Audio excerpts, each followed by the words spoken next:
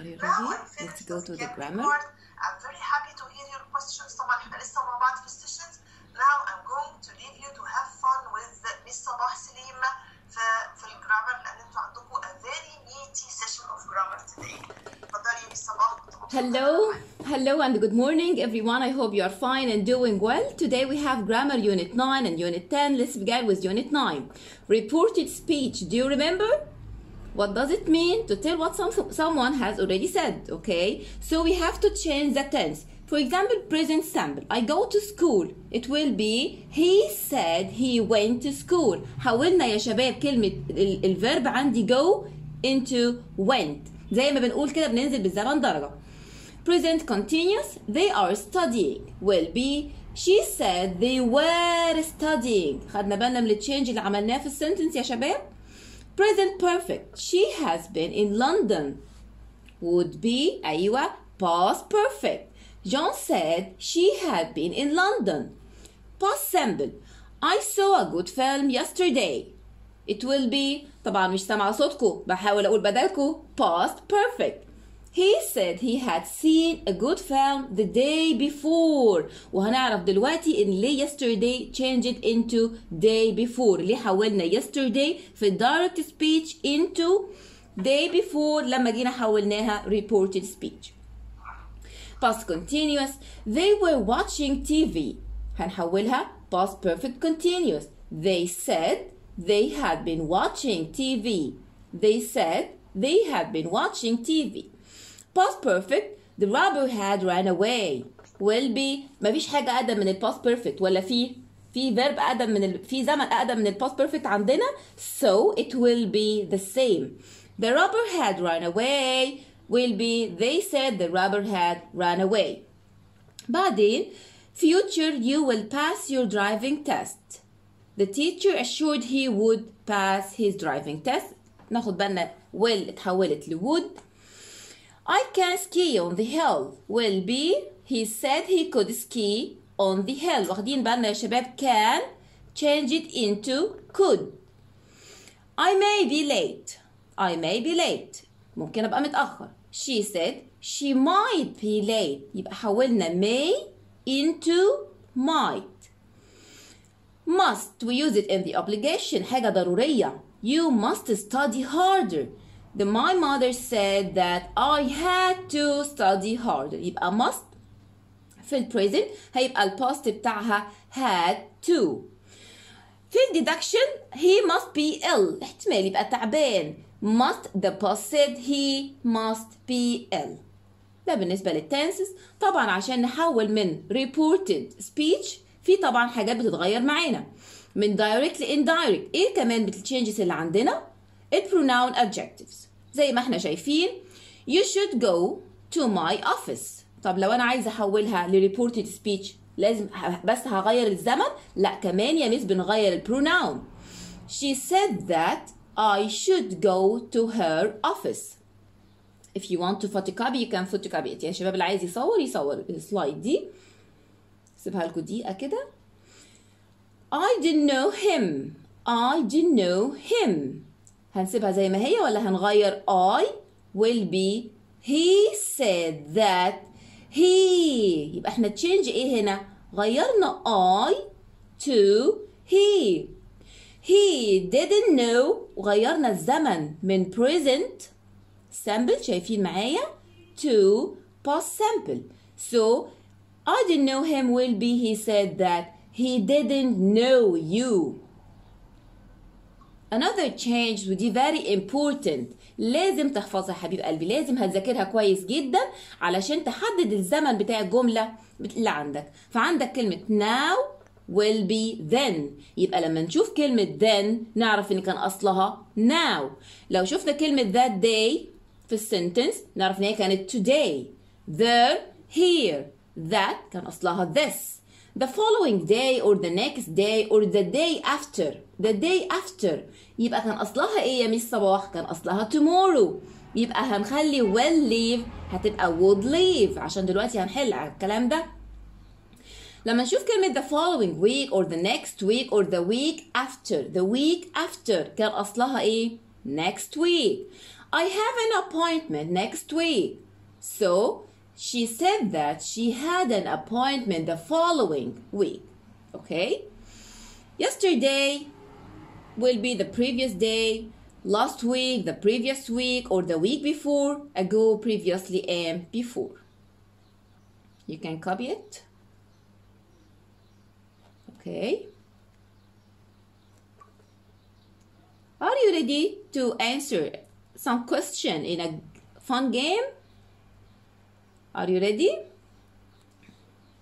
Sure, we're always ready. Yes, let's play. I want you all of you to like grammar. Grammar is very interesting, my dear students, okay? Okay, 3, 1, let's go. She promised that tomorrow. Who can answer? I promised I would visit. Is that right? Tomorrow it will be will visit. Okay. Let's answer another question. Sadiq said that he previous week. يعني ايه previous week يا شباب؟ Yes, the last week كان أصلها last week. So نروح على طول لأقدم حاجة عندنا had. Okay, in order not to waste many times, the science teacher told us that the earth. وهنا لازم نقول حاجة مهمة. The earth around the sun دي حاجة fact، ولازم نقول إن الفاكتس مش بنغير التنس فيها، وطبعا هنختار إيه لو مش هنغير التنس بتاعنا. They all the facts should be in the present simple. Okay؟ هسيب لكم اللينك يا شباب تكملوا الكويز بعدين علشان لسه عندنا. Let's go to grammar unit 9. ننزل بس كده معانا. عايزين انتوا تلعبوا جيمز كلكم انا عارفه. اوكي ادي السلايد بتاعتنا، السواي بتاعتنا. Are you ready to the past perfect and past perfect continuous؟ طبعا I'm very thankful to Miss Sabah and Miss Reda for this introduction and this button work. I wish you like it. I enjoyed so much. Are you ready to the past perfect؟ أنا عارفة إن في العادي بتاعنا لو كان عندنا وقت الباست perfect ده محتاج أسبوع لحاله والريبورت سبيتش، ولكن طبعا احنا متفقين إن احنا عاملين just revision النهارده. Okay. Past perfect we use it to لو أنا عندي يا شباب two actions happened in the past. How can I identify what happened first؟ إن أنا أستعمله في the past perfect. والفورم بتاعه had plus past participle. I noticed that he had left his books behind. What happened first؟ ايه اللي حصل الأول؟ إن he had left his books. اوكي؟ علشان كده ده اللي بنستعمل فيه زمن ال past perfect. هو بيتكون من had plus past participle. اوكي؟ الكي ووردز بتاعتنا هسيبكم لو انتوا حابين تصوروا السلايد اللي معانا دي، تفضلوا صوروها. After the film had finished, I went to a restaurant. After the film had finished, I went to the restaurant. Here, my dear student, what happened first? الفيلم خلص الأول ولا أنا رحت الريستورانت؟ ها؟ Yes, the film had finished. طب عرفتي منين يا ميس صباح؟ إن الفعل الأولاني عندي محطوط فيه past perfect. يبقى after the film had finished, I went to a restaurant. By midnight, everyone had gone to bed. I had never seen so much snow. It was the first time I had driven a car. It was the best holiday we had in the years. نيجي بعد كده عندنا ال past perfect continuous. وإيه الفرق بينه وبين ال past perfect؟ ال past perfect خلاص حاجة حصلت في الماضي وانتهت وتم تمام. إنما past perfect continuous something was happening in definite time in the past. Okay? وده بيتكون من had been plus verb plus ing. You can copy this slide. ممكن تصور السلايد دي. They had been playing tennis. إزاي أحولها negative؟ They hadn't been playing tennis. Question: had they been playing tennis. بستعمله to describe past action already started and continued. ناخد بالنا امتى بنستعمل past perfect continuous لما تبقى الاكشن دي continued up to another action in the term. The boys had been playing soccer for about an hour when it started to rain. To express the duration before something in the past, Richard needed a holiday because he had been working hard for 6 months. يبقى حاجة كانت بتحصل في الباست وكانت مستمرة. To describe the cause of something in the past, he was tired. ليه هو تعبان؟ Because he had been jogging. كان مستمر في الجوجينج. So he is tired. اوكي ده الفرق ما بين ممكن تصورها برضو وتذاكرها براحتك بعدين. واي questions يا شباب احنا تحت امركم. express a past action اللي had plus past participle وهنا had been plus verb plus ing. I met them after they had divorced each other.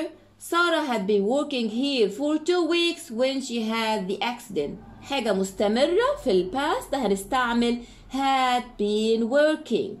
had been plus the verb plus ing. Emphasize the result of an activity. I had been to London twice. طيب لو حاجة كانت في duration في فترة معينة مستمرة في الماضي برضو هنستعمل past perfect continuous. Richard needed a holiday because he had been working hard for 6 months. Show the events. عندي 2 events in the past that are like I couldn't take my flight because I had forgotten my boarding pass. ايه اللي حصل الأول؟ إن أنا forgotten عشان كده حطيتها في زمن past perfect. يبقى الحدث الأقدم يا شباب بنستعمله في past perfect. To show the cause of a past action, I had been traveling all night. طول الليل أنا كنت إيه؟ مسافر. أوكي. محتاجينها كمان هنرجع لكم هنسيب لكم اللينك عامة لأي حاجة. Now let's do another quiz. Are you ready؟ أنا عارفة أنتوا كلكم بتحبوا الكويزز طبعا. نعمل كويز بسيط كده على past perfect and past perfect continuous. Let's go. Let's play and have some fun. 2, 1, go. What I had done was totally wrong. It will be what I had done was totally wrong. I was ashamed of myself. Excellent. Well done. Summer. Yes, Miss Summer, you are the best. Yes, Miss Summer. Their wedding cake made by their mother. وهنا ناخد بالنا مين اللي عمل الكيك؟ Their mother ولا الكيك عملت نفسها؟ يعني ده هيبقى passive ولا active؟ احنا هنا عندنا حاجتين، عندنا نحولها to passive. Yes. وpassive في الباست will be excellent. Had been. Yes. Do more. Yes. They couldn't go swimming because their swimsuits. So هم خلاص they have something. Yes. Good. Excellent. Another sentence. No, let's go back because we have to do more translation and more. I wish you like it, my dear students. Okay, I want you all to study grammar unit 9 and unit 10 well. Now we have to revise communication skills with our teacher, Mrs. Summer. I'll try to open the video. Let's go to the communication skills. Actually, hello everybody. No, let's خلي الفيديو بعدين يا مس صباح. Okay, you can go لحد ما يبدأ. Okay, مش مشكلة. Okay.